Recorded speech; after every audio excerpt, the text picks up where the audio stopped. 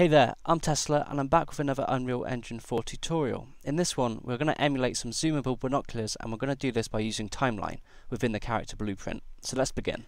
So to begin with, we will open up our character blueprint, which is just here, and we'll start by right clicking, and we want to use a key to use our binoculars. So we're going to just use B here, and we're going to drag it pressed out, type in flip-flop to activate and then deactivate the binoculars, and now we're going to add a timeline. So we're going to right click, add timeline, and let's just name this zoom.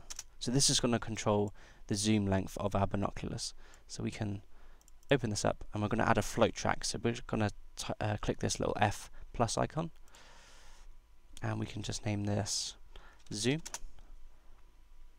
Okay, so to add a keyframe, we're just going to use left shift and click near the 0.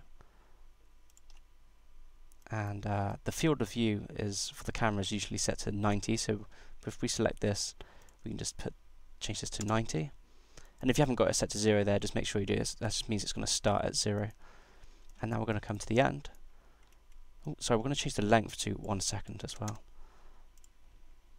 You can make it as long as you would like, but now we'll come to the end, left shift and click again, and you can see it's 998. We're going to change this to 1, and we're going to change this to 25.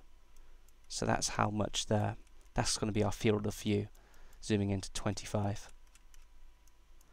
Okay, so we're done here. We can close this, and we can drag A to play and B to reverse.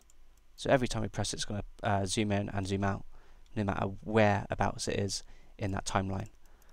And now we can just drag. Oh, we need to create a camera in our character blueprint, so we'll just come to components, add component, come to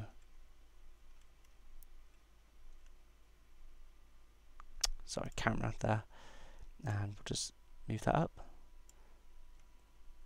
and you can see the initial field of view here.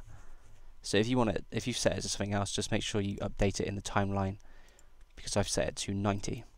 And now we'll just drag the camera out here. We're going to click set. So we're going to click get, drag out, and just type in set field of view. And now we can connect the zoom to the field of view and click connect update to set, click compile, jump in, and now we have our zoomable binoculars.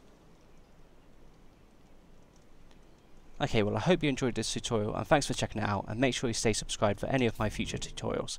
Cheers guys.